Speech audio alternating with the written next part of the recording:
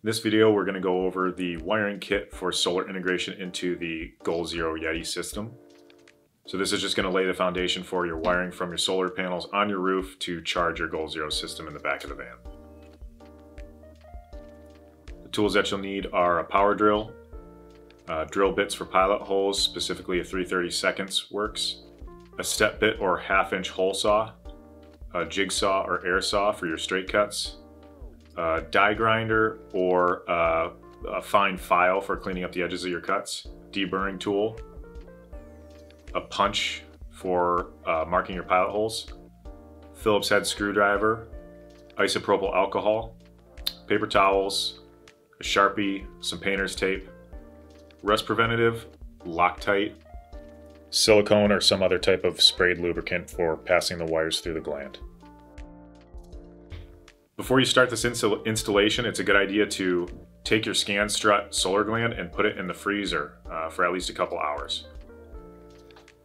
So in this kit, you'll find your solar wiring and your protective sleeve for on top of the roof that goes from your solar panels to the gland. Then you'll see your scan strut solar gland. You'll have your duplex wiring, that's for running inside of the van from the solar gland to the Yeti. Butt connectors to connect all that together, and then your final run of wiring with an Anderson connection to plug into the Zero. So we're going to start up on the roof here. The first thing to do is clean the area. This kit is meant to put the solar gland in this general area at the front of the van, so it doesn't need to be exact, but this general area that Doug is cleaning up is where you're going to work. The other thing that's a good idea is to take your duplex wiring and run it inside of the van. This system is set up so that in a Sprinter 170 or 144, there's enough duplex wiring to run from this gland location along the roof line and then back to a Zero, which would be located at the back driver's side of the van. If you're putting your Zero in a different location, you're going to want to make sure that you have enough duplex wiring to get from the solar gland to your Zero. So right here, we just put some tape in the area. This is really just to protect the roof of the van for when you're running tools over it and stuff like that, keep scratches from happening. And then we're locating the solar gland area. We're gonna use it as a template for our pilot holes. We usually try to center in between the corrugations of the roof there and line up the front edge with the front, or the front end of the solar gland with the front edge of the factory roof rail. And we're just tracing out all the areas with a marker that need to be cut or drilled.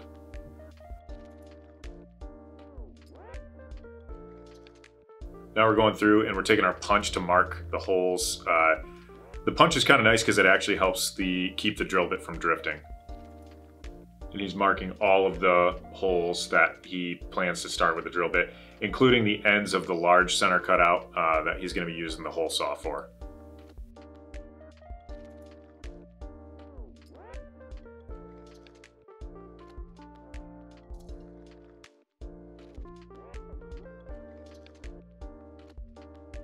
This is using our 3/32 bit. We're just drilling some pilot holes for all the various screws that are used to mount the scan strut gland.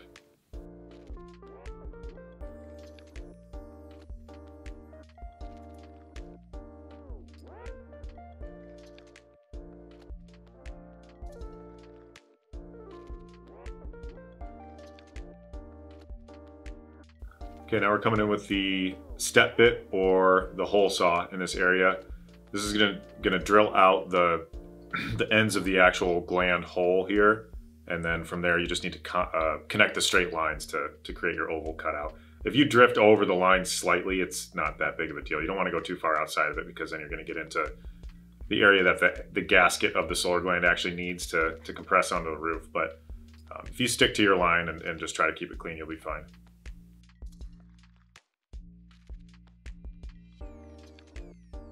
All right, coming in, connecting those two cutouts to create the final cutout for the gland here. You can see this is where the painter's tape on the roof really comes into play to protect the roof from the base of the jigsaw.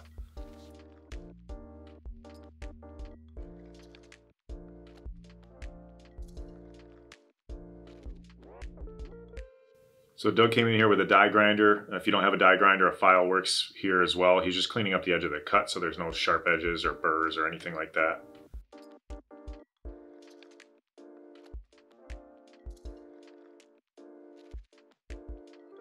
At this point you can remove the painter's tape because we're done cutting holes and drilling holes. So we came in here and did a second pass with a deburring tool just to get some of the bigger little shards that the die grinder missed. You may or may not need to do that.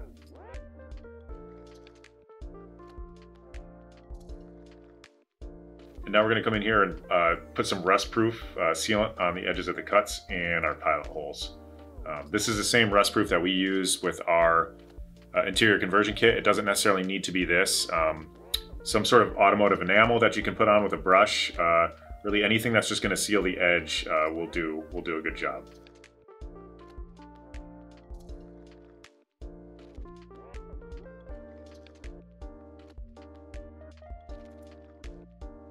Now it's time to stick on the first gasket for the scan strut gland. You just peel that backing off and it's got adhesive on it. It's a good idea to come back through and wipe the area clean one more time to get rid of any grime on your hands or anything that may have been left behind when you were working in the area.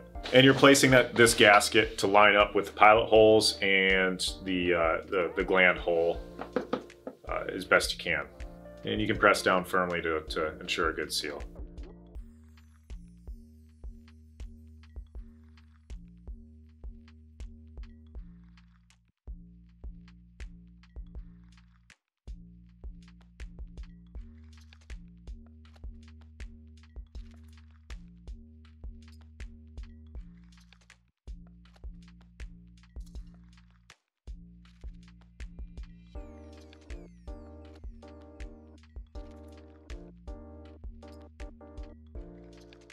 We're just checking for alignment of our pilot holes with this base plate here.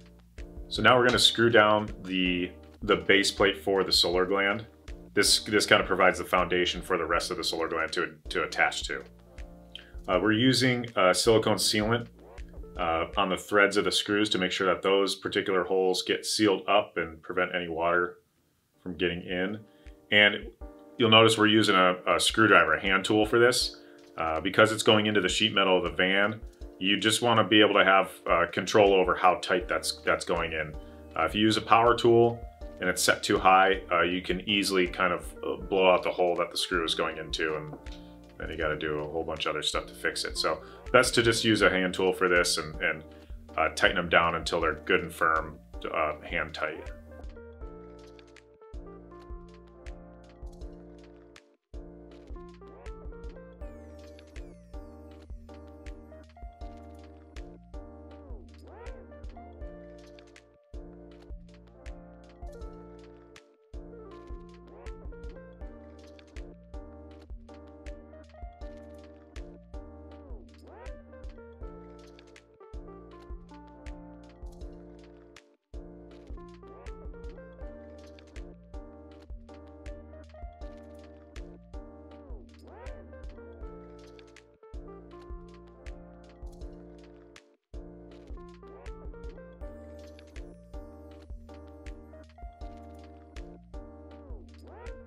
Alright, so these are just going screwing down to the base plate, and you can put a little bit of your Loctite on these screws to make sure that they stay tight.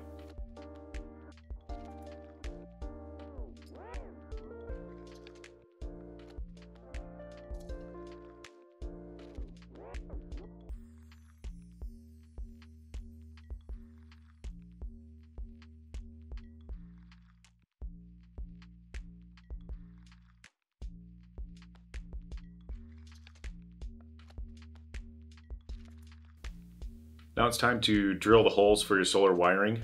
Basically what you're doing is trying to find a drill bit size that's just barely smaller than the width of the wire that's going through. So the wire that's going through, again, is the solar wiring that has that solar connection on the one end. It's the black wiring, not the Anderson connection that goes into the Goal Zero. So in this case, a 15/64 bit works well, and we're just spacing those holes out appropriately. You can spray a little bit of that lubricant on the wire. You can spray a little bit right there in the hole as well. and that's just going to aid in fitting the wire through that gland. So basically, if you can get it through and it's really tight, then you know you're good. If it fits through really loose, then the hole is a little bit too big. But provided you don't go up and drill bit size, you shouldn't have to worry about that.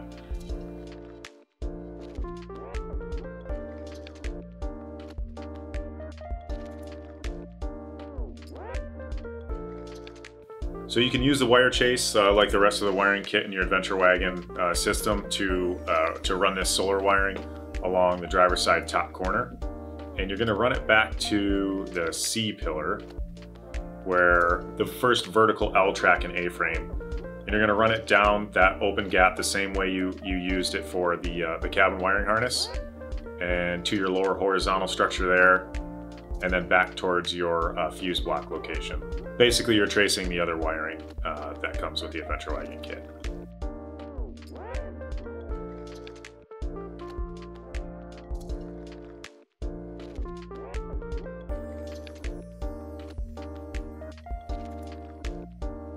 Okay, so Doug's just stripping the ends of the duplex wiring to make our connections to the cable that came through the roof, and then eventually the connection that's going to go into the Goal Zero as well.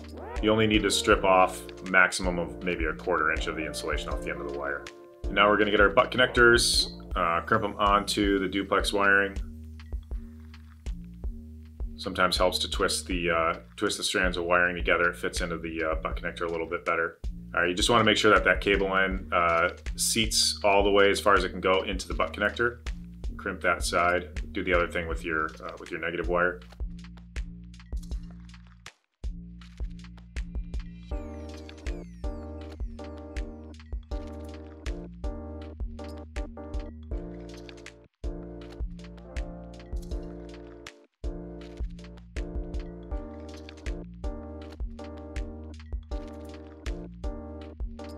And then we're going to make our connections to the cables coming in through the solar gland.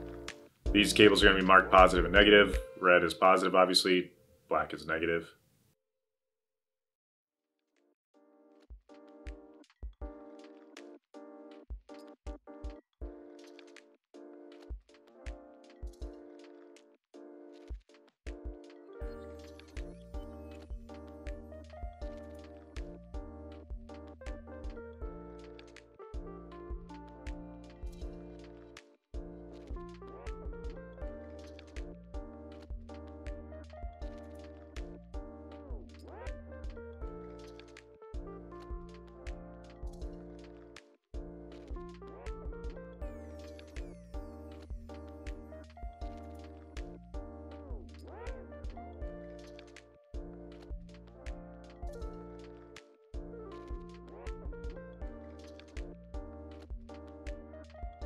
And same procedure for fitting these into the butt connectors. And we'll come through and heat shrink those with the heat gun. And repeat that process for the connections at the back, leading into the wiring that goes into the Goal Zero. If you do have a bunch of extra duplex wiring and you don't want to leave it in your wall cavity, you can cut it to the length that you need. You can just kind of coil it up and fit it into the wall cavity too if you think there's a chance you might move your Goal Zero in the future, or you might want to extend the wiring for some reason.